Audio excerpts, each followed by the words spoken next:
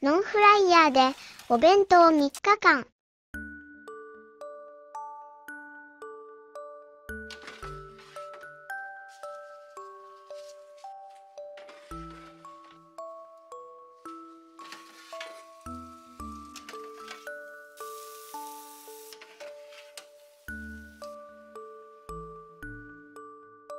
コソリのノンフライヤーでお弁当を作ります。まん丸エビカツ弁当を作るよう170度で予熱しておきます。ナスを乱切りにして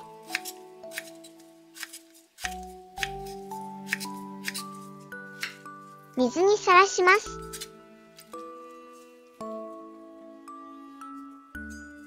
ちくわは縦半分に切ってチーズと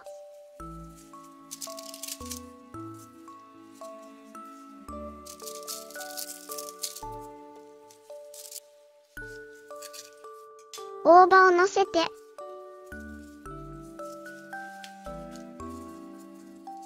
くるくる巻いて爪楊枝で留めます。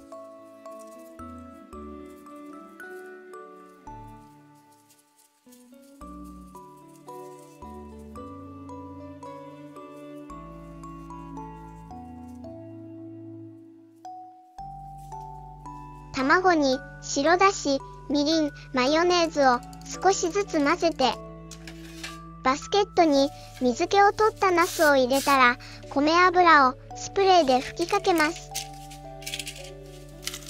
ダイソーで買った目玉焼きシートに、冷凍してあるピーマンと、卵は前回の耐熱ガラス容器より目玉焼きシートの方が焼きやすいです。ピーマンにもオイルを吹きかけます。ちくわも入れたら、卵は高温だと酢が入るので低めの170度で8分焼きます。ウインナーは縦に斜めに切って薄い方の真ん中に切り込みを入れました。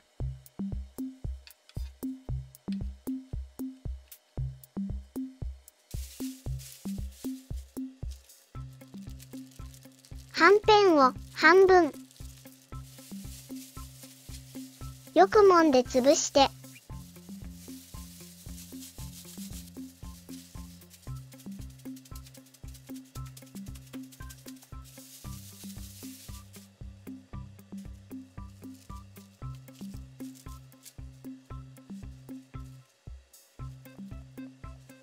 エビは臭み取りに料理酒を少し揉み込んで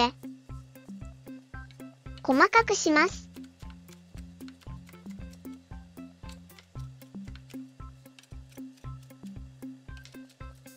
はんぺんと合わせて塩コショウ少々、鶏ガラの素少し、マヨネーズと片栗粉を小さじ1ずつ加えたらよく混ぜます。焼けたかな？めんつゆにごま油を混ぜてピーマンを浸します。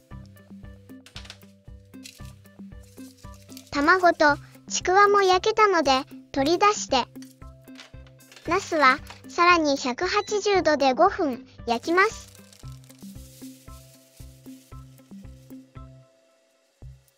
はんぺんにウインナーを入れて丸めてみます。エビカツなのでエビの尻尾をイメージしてみましたが、カニ詰めコロッケみたいな見た目になったね。中もエビじゃなくカニカマにしたらよかったかな？どっちでも美味しいよ。小さいトトロみたいでかわいい。サクッと軽くしたいので、つなぎはつけずに、そのままパン粉をまぶします。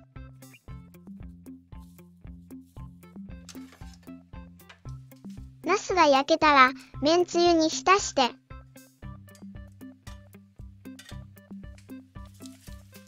エビカツにオイルスプレーをかけて、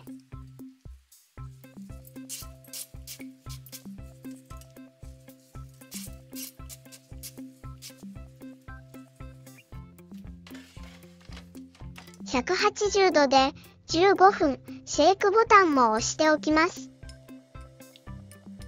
野菜の焼き浸し。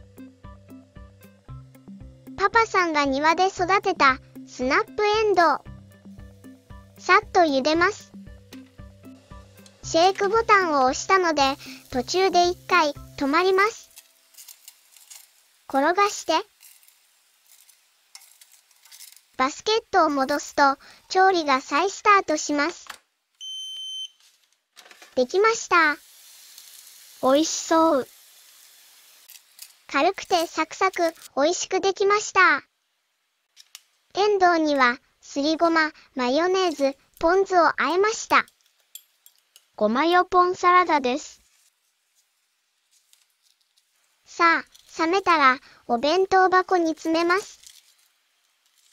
油で揚げなくてもこんなにサクサクにできるならもう戻れない。まだやったことないけれど、油跳ねしやすい春巻きや破裂しやすいコロッケもきっとノンフライヤーならカリッカリで油跳ねなしなんだろうな。それは楽だね。助かるね。パパさんの畑のじゃがいもが取れたらコロッケ作ろう。ソースといりごまをかけて完成。娘が最初たこ焼きかと思ったけど可愛くて美味しかったと喜んでいました。カニカマ天おにぎり弁当を作ります。170度で予熱。ズッキーニをピーラーでピラピラにして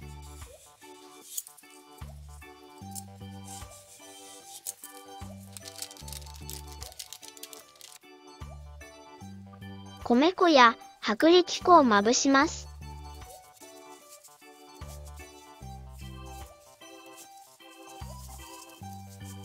その上に豚肉を置いて、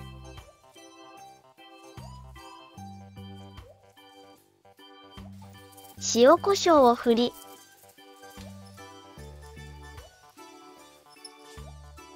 くるくる巻きます。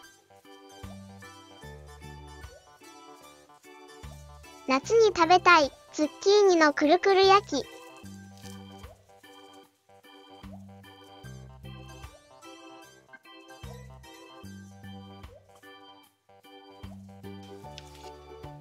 卵に白だし、みりん、マヨネーズを少しずつ混ぜて、バスケットに並べていきます。オイルスプレーを少しかけました。冷凍してあるレンコンも入れとこ。凍ったままのアスパラにマヨネーズとチーズをのせます。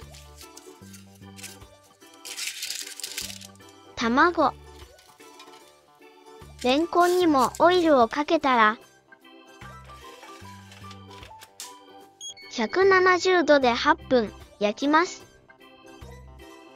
その間に俵型のおにぎりを握ります。娘が大好きなカニカマ天のおにぎりを作ろう。ノンフライヤーで天ぷらはできないイメージがあるけど、どうなのかな？試しに作ってみよう。大きなカニカマを買ってきたよ。お、焼けたかな？いい感じです。ズッキーニとレンコンはもう少し焼いた方がいいね。180度で5分にしてみました。天ぷら粉を少し出して、炭酸水を切らしていたので水で溶きます。焼けました。レンコンチップスには塩を振っておきます。くるくるズッキーニ、美味しそうだね。よし。じゃあ、カニカマに衣をつけてバスケットに入れよう。ちゃんとできるのかな？不安だね。オイルスプレーをかけて。カニカマだからそんなに時間はいらないと思うので、190度で5分にしてみます。さあ、どうかな？ちゃんとできてるかな？普通に仮作？意外だけど、いい感じだね。すごいね。カニカマ天に塩を振ってご飯の上に乗せ海苔を巻きます。これ、娘がめちゃくちゃ喜んでたよ。カニカマ天好きだからね。さあさあ、急いで詰めよう。ノンフライヤー、いろいろ作れて楽しい。使い終わった後もさらっと汚れが落ちて洗うのが楽です。この卵焼き、プルッとして美味しいと娘が言っていました。完成。この日も娘が喜んでよかったね。サーモンブーケ弁当を作ります。最近お気に入りでよく使っている色が綺麗な切り干し大根。水洗いして水で5分戻します。ノンフライヤーは180度で予熱。かぶ好き娘のために焼きかぶを作ろう。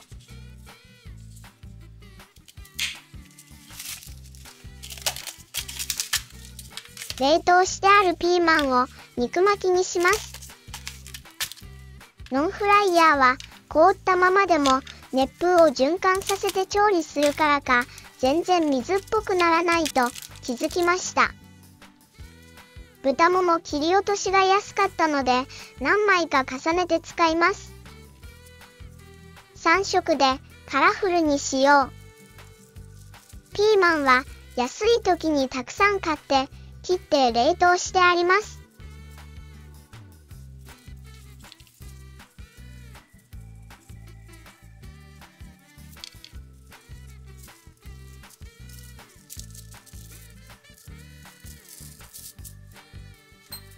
塩コショウして。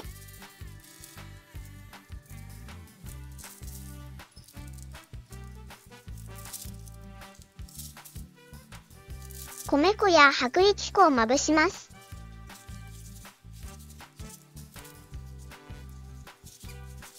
春巻きの皮が残っていたので使いますが、海苔でも作れます。海苔の風味が好きなら海苔の方がいいかも。細く切って、サーモンを薄く切ります。今回はサーモンと大葉で作りますが、ハムやベーコンとチーズ、お肉でも美味しいよ。塩コショウで味付けをして、春巻きの皮に大葉とサーモンを少しはみ出すように並べて、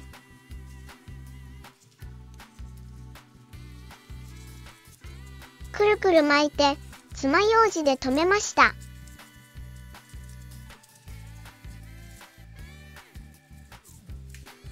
こんな感じです。こういうかわいいおかず作るの楽しい。どんどん作ろう。大葉とサーモンを並べて、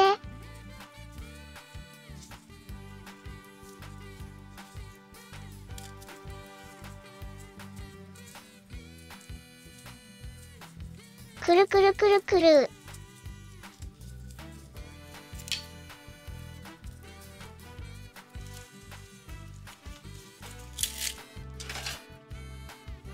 全部バスケットに並べて、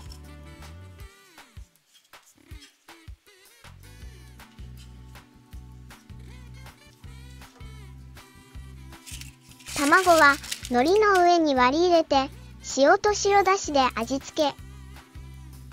上にも海苔をかぶせましたが、熱風で吹き飛んでしまいました。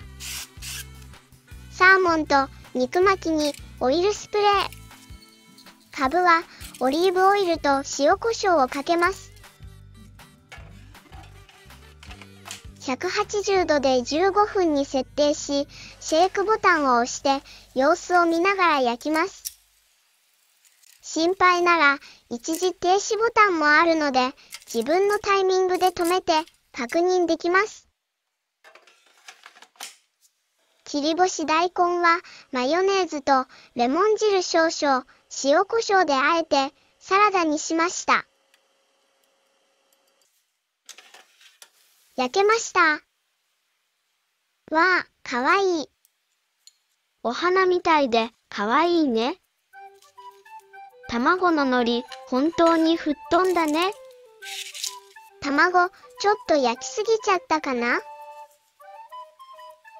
肉巻きとかぶはもう少し焼こう。追加で5分焼きました。焼けた焼けた。肉巻きは焼き鳥のタレを絡めます。かぶのローストも美味しそう。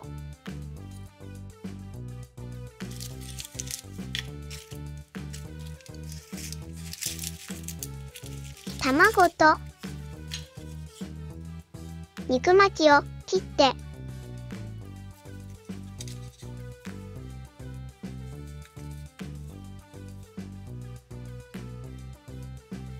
お弁当箱に詰めます。お魚、喜ぶね。海の幸好きだからね。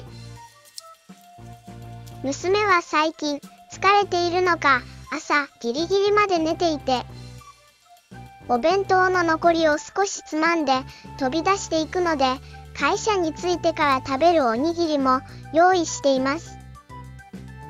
頑張っているのを分かっているので、頑張れとは口に出せないから。やっぱりお弁当で応援することしかできない。昨日は落ち込むことがあったみたいだけど、負けるな。届け応援パワー。お弁当作りを毎日頑張るお弁当の皆様のことも応援しています。ご視聴ありがとうございます。またね。